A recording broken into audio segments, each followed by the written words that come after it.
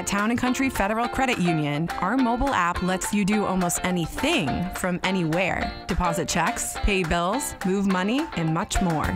And if you need us, we're always here to help. Learn more at tcfcu.com.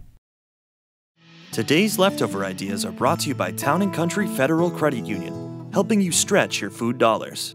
Hi, welcome to today's leftover idea.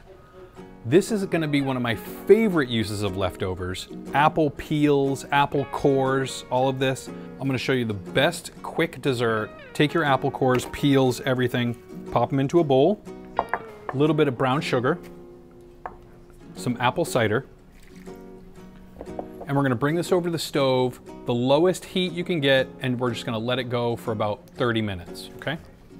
Now, I have some already done. You can see how it's just reduced down. It's almost its own sauce, okay? That brown sugar and cider's leached out a lot of the natural liquid that's coming from the peels and the cores. I'm gonna pop it into our blender.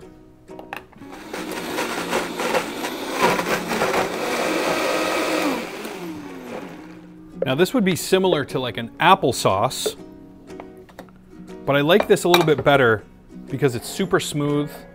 Those apple skins have that incredible flavor. And the best part is, use a medley of different apples, a nice panache. So I'm gonna just pour this apple butter almost into some mason jars here. I'm add a little bit of fresh whipped cream. Maggie's gonna love this. And then, this is so fun. So a quick beer batter.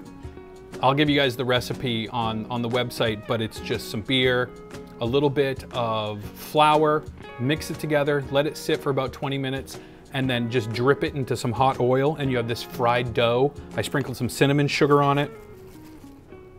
Put these nice little cinnamon sugar fried dough crunchies on there, and you have a super fast dessert.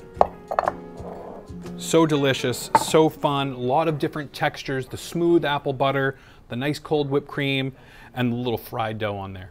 Thanks so much for watching this leftover idea.